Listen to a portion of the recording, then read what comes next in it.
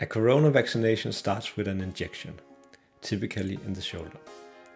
In the vaccines from BioNTech, Pfizer and Moderna, the injection contains RNA molecules inside lipid nanoparticles. These molecules enter the cell and are then released from that nanoparticle coat.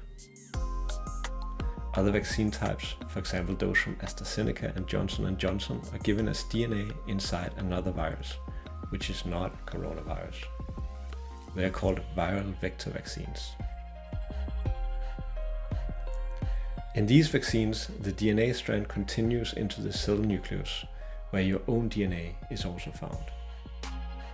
Here it is transcribed. That means that the information is copied from DNA to RNA and then exported out of the cell nucleus. From that point, the mechanism of the 4 vaccine types is again the same. Vaccine information is found as RNA ready for translation. RNA is actually supposed to be translated and made into your own proteins, but with vaccine RNA, the proteins found on coronavirus are made.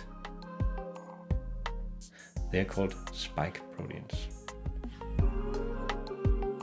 Spike protein gives coronavirus its shape and also its name, corona. It is that molecule that virus uses to gain access to the cells of your body.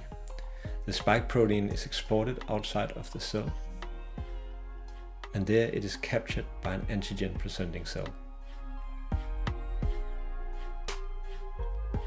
It is then presented to a T cell, like this.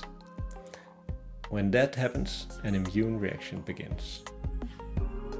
An immune reaction is a complex interplay of cells being activated. Here, for example, it's a so-called B cell.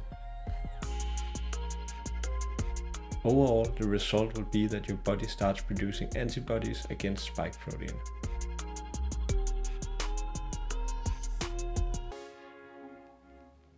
Without this prepared defense, we are easily infected with coronavirus.